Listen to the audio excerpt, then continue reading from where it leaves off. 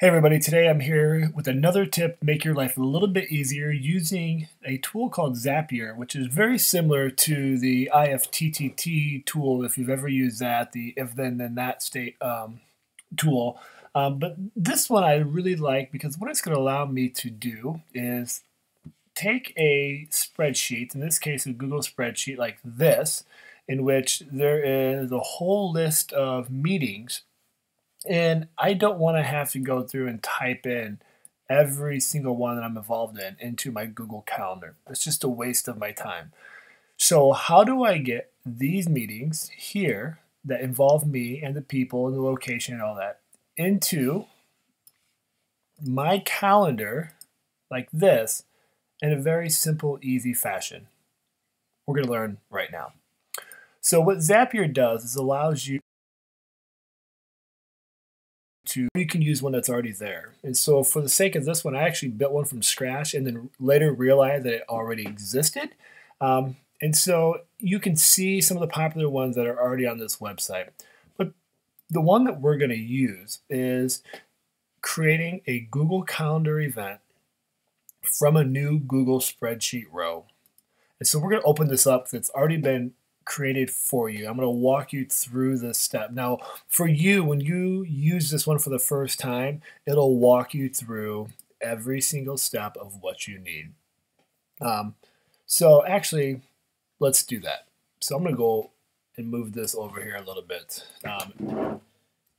And we're just going to recreate this one. So we're going to make a Zap. And we are going to use Google Sheets. Right here, we're going to search for the trigger. We're going to choose a new spreadsheet row. So when a new row is added, it'll automatically kick in the recipe. This could be great if you're using Google Forms or anything like that. And so I'm going to click that.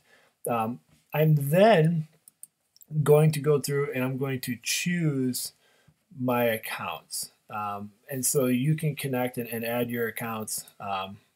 I'm already ready to go with this, but for you, you would just sync up your school account or personal account, whatever it might be. So we're going to go ahead and load this up. And then I'm going to pick my choices. You click down here and you can actually then start to search all your different sheets that you have. For me, I want this project tuning Zapier, one that I've already created. And I've already got it. So, and for this worksheet, this is just what sheet it is. So for those that don't know, it's down here. When you have these different tabs, you can rename these. You can right click and rename. But for this tutorial, I'm just going to keep it sheet 1. And so we're going to pick sheet 1 here, and we're going to continue. And so once we have that, we need to have at least one created and make sure it checks. So we're going to go ahead and fetch and continue. It's going to look, it's going to test it. Good, we're good to go because we're using this one. I already have the headers and I've already got one example in this sheet. So when we go back, we're going to go ahead and continue.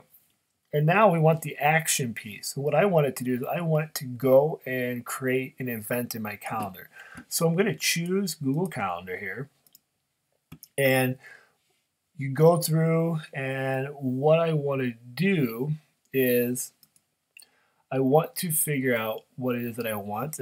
You have a lot of options here. You can update an event, just a quick little event. For me, I want a more detailed one because I want to know who I'm working with, the location, the times, and all that. So I'm going to choose the more detailed one. And I'm going to go ahead and continue. And then you're going to sync up your Google Calendar, the one that you want. I already have that, but for you, you would choose connect new account. You sync your Google. It's really, really easy. So I'm going to choose my calendar. It's already there. Now from here, in my personal Gmail calendar system, I have a lot of different calendars built in. So when I go in here, I'm going to choose whichever calendar it is that I want. And for me, I want to use work because that's where I put all my school events is through work. I can go through if I want to and type all this in. So the summary is what's going to appear here in the calendar. And so this is the header that pops in. So what I like to do, because these are project tunings, I can type in project tuning and then a space, and then I can add the names of any of the columns. These here are all being read from this spreadsheet, which is pretty awesome. So what I'm going to do then is I'm going to just choose the last name of the project team that I'm going to be going for. And then I can type in a description. But for me, what I'm going to include in my description, the way I've been doing these, is it adds the other people that are going to be involved for me. You can make this whatever you want. So I'm just going to go in here and I'm going to choose the tuning team. The location will be right here in the room column. The one thing that you have to have is the start and end time. And so this is important that you have that built in. So here's my start time. This column is my end time. I leave the rest of these all blank. And so I don't like to mess with anything. You can add all these different features. So I don't mess with any of those. I just have the default reminder turned in, and then I go to continue, and it shows me everything, how it's going to pop up and look. Looks great. It was successful. So then I would go to finish, and then I'm just going to put tuning tutorial, and I can turn it on right here. And once it's on, it's ready to go. So in your dashboard, it's right here. And I'm actually going to just delete this one because I don't need two of these running. Now, because I'm using the free account, what will happen is every 15 minutes, this will automatically check for new rows. But what you can do is you can go to this drop and you can run it whenever you want. So here's what happens. Here is the schedule. And what I've done is I've just created another spreadsheet to make my life easier. And so I talked about earlier, I don't want to type all this stuff. So because this one's already been created, I have to do something different here.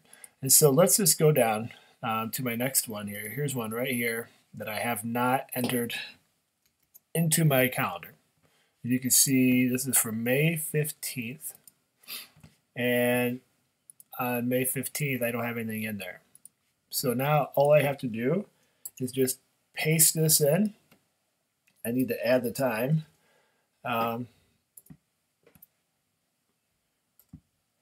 One thing that I have found is you want to make sure that the AM PM sometimes in there. So boom, there it is. Now I could wait 15 minutes for it to run. But for the sake of this tutorial, I'm just going to go here and click run. It's going to run this. It's going to check, are there any new items? It's going to say yes, there was one new item and it was sent to the calendar successfully. So now when I go here and I refresh my calendar, here it is. Project tuning for this teacher, F4. I can go into the event. I can see everything that I need. So now all I have to do is just copy and paste the ones that involve me over here into the spreadsheet, and I'm done.